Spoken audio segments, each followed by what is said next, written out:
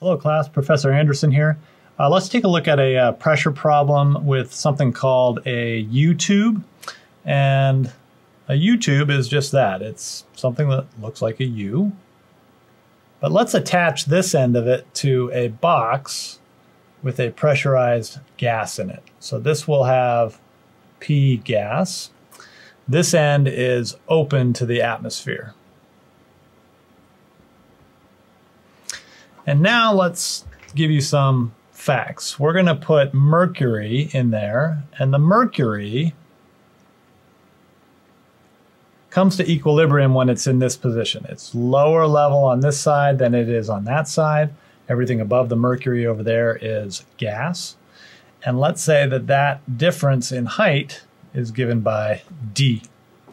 And now we want to calculate, based on this information, what is the pressure in the gas?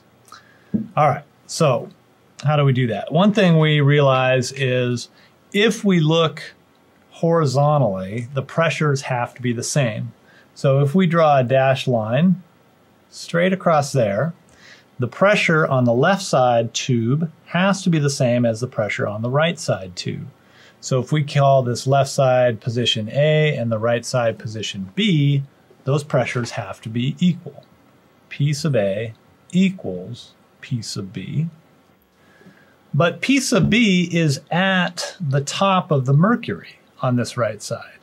And so there's nothing above it but air that's open to the atmosphere. And so that pressure is P naught, which is 1 atmosphere.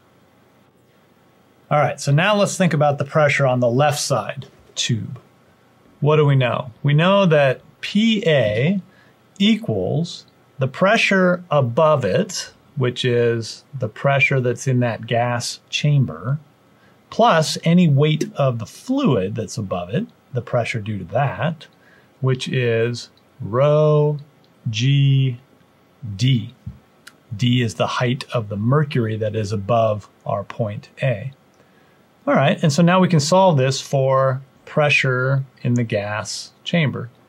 Pressure in the gas chamber is PA minus rho GD. PA, we just said, was P naught.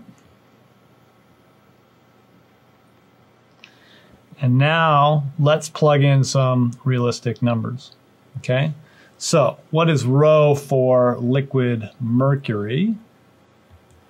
Rho is equal to 13,600 kilograms per cubic meter. And let's take a height difference of 10 centimeters.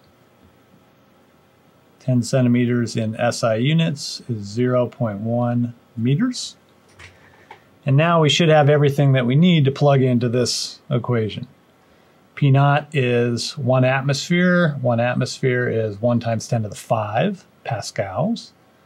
Rho, we just said, was 13,600. G is, of course, 9.8. D is 0.1.